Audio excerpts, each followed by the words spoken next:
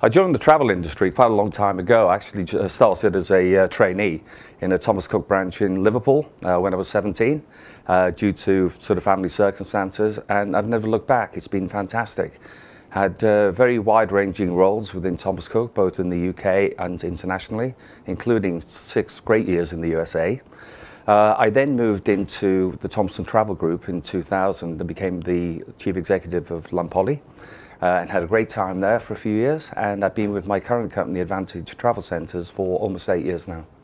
I had a great career with Thomas Cook and with the Thomson Travel Group, Holidaysplease, which is now TUI, of course. And I was approached about 8 years ago by a headhunter to become the chief executive at Advantage Travel Centres.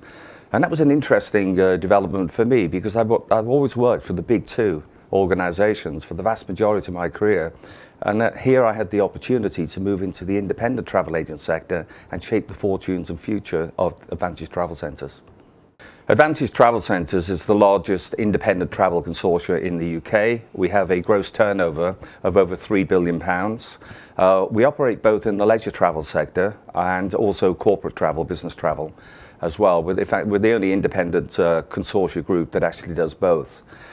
We are by far and away the largest travel retailer in the UK in aggregate size. We've got over 800 locations. Our gross turnover on leisure is about £2.5 billion. And we also have a substantial corporate travel business as well. So we're servicing all the needs of our customers in both areas, if you like, both leisure and corporate. And within leisure, we have a high degree of specialisation. So we're not just into mass market. We're very experts in cruise, adventure holidays, activity holidays, and so on. In fact, we're the leading seller of specialist tour operator brands in the UK. And the other factor about Advantage as well is that we're an international company. We're part of a global group called WIN. We're a shareholder in that business, and we've now got representation in over 40 countries around the world. And that helps both our corporate and our leisure businesses. We moved into the international space a few years ago because we recognised 2 things. Firstly, that our corporate travellers, our business travellers, need to travel internationally and therefore want to be serviced in the countries that they go to. Also, they have subsidiary companies, so they may be a UK-based company, but they might have subsidiary offices in South Africa, Australia, and so on. So it was important that we could give that global reach to service them around the globe, wherever they were. And also on the leisure side, we've now built up a network of what we call destination management companies. And this is where our travel agents in the UK can deal directly with ground handling companies in those vast range of countries to get access to unique product that may not be available in the UK marketplace. I think we've come a long way in Advantage Travel Centres. I mentioned earlier that we've got 800 locations now. We're very diverse in terms of the products we're offering, but we're not standing still. We're going to continue to consolidate the independent travel market and try and bring as many people under the Advantage Travel Centres umbrella going forward. We're going to focus on being very specialist, as we have been in recent years, and making sure that we're giving very expert advice and service and products to our customers. We're also ensuring that we actually are becoming slightly unique in the sense that we'll be offering products that won't be readily available in the marketplace as well. We've also invested very heavily in technology, so we have state-of-the-art selling systems, which is a one-stop shop. Sorry, I'll say that again.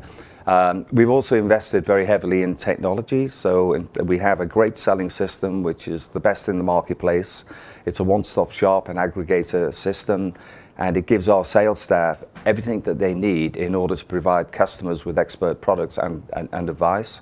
And we're a leading light as well in all distribution channels. People tend to think of independent travel agents just being on the high street. We're not. We are on the high street, but we're equally online. We have call centres, so whatever the distribution channel is, we operate in it. I think it's important to look ahead. Within our business, we've always got a 5-year horizon, although things change quite frequently in the travel industry, and you have to adjust your plans.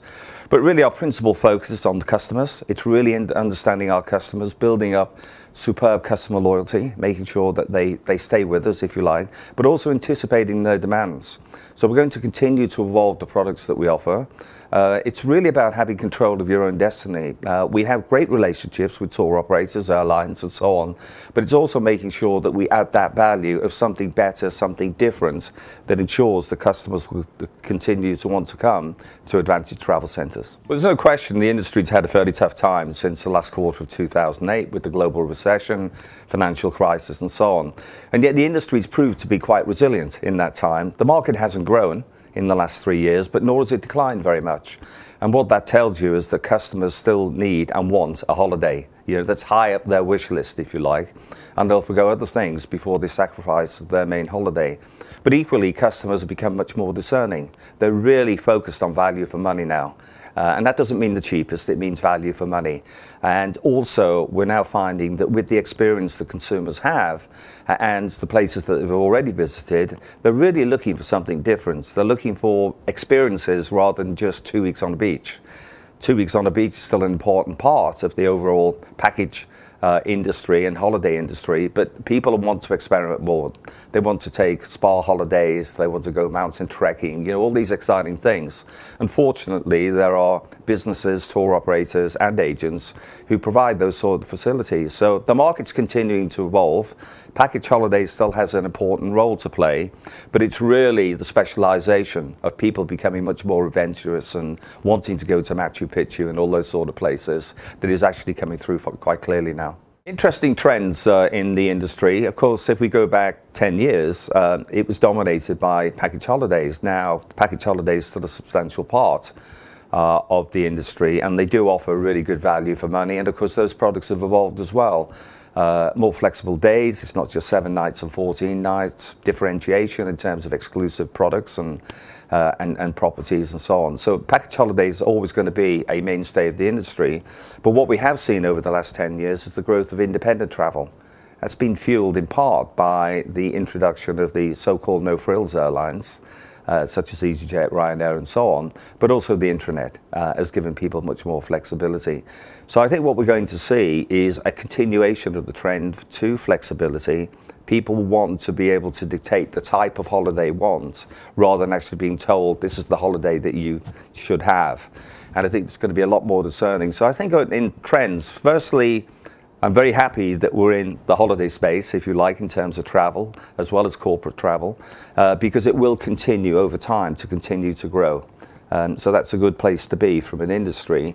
But I think we've got to become much more discerning as far as customers' needs are concerned and requirements, and tailor and cater to those.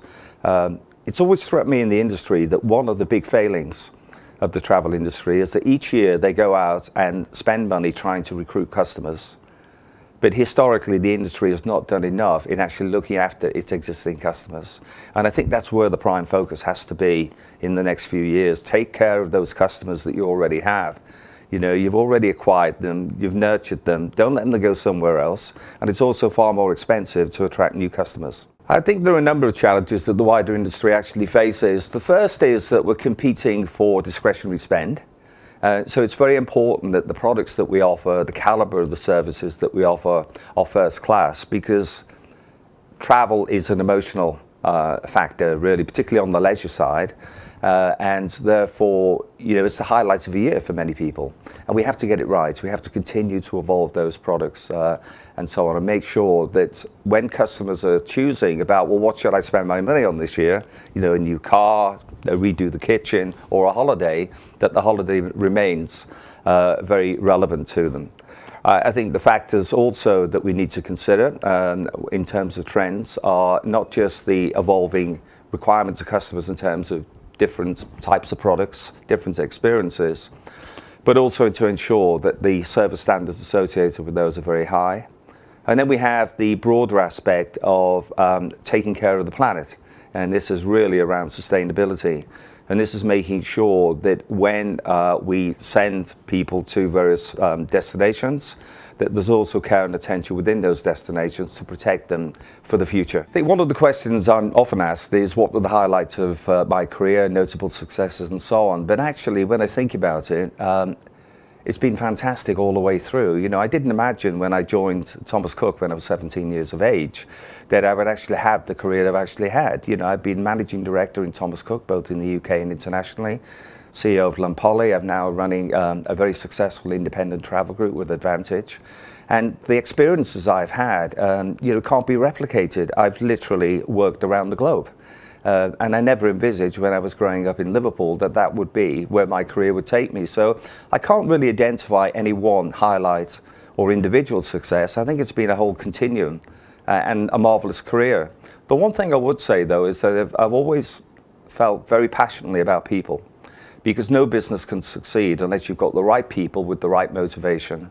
And it's very important that you continue to invest. And I guess the biggest sense of pride I've had is to see quite a lot of people along the way that I've mentored or helped develop who've moved into very successful positions in the industry. And that probably gives me the greatest source of pride. The travel industry is a great place to enter into, really. If you're thinking about a career, it's very exciting, it's very diverse. And there's lots of opportunities. You know, I found from my own personal experience that there really aren't any barriers. If you've got the will, the drive, the acumen to move forward, it doesn't matter at which level you come into the industry. You can actually succeed and move through the industry into sort of areas that you can flourish in. What I would say, though, is if you're coming into the industry, is that it is a people business. It's not only the people that work in the industry, it's the customers that you have to serve and actually nurture as well. So you've got to be very people-oriented. You've got to be able to not only motivate yourself, but motivate the team that work with you, and also ensure that you've got a primary focus on the customers. I'd also say that you need to think very carefully about what your proposition is. It needs to be different. There's no point in coming into an industry with a Me Too proposition. It needs to be something the customers will say, well, this is really special, it's really different. But above all else, you know, somebody said to me a few years ago, do you look after the customer first or do you look after your staff first? And I've always thought that that's an interesting question.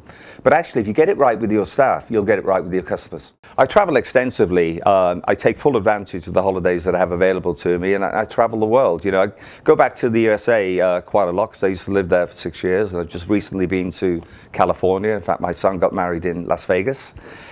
So that's the type of holiday. They're generally relaxed and chilling. I'm not really a person that goes for adventure type holidays.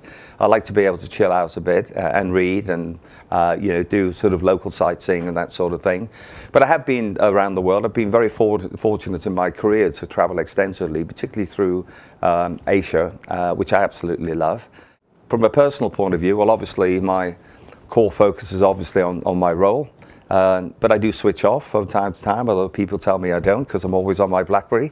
It's very hard for me to think about what my favourite destination is, but if I had to say, it would be the island of Maui in the Hawaiian Islands. It's absolutely perfect. It's everything you could imagine a Hawaiian island would look like. You know, it's lush vegetation, lovely beaches, the people are brilliant.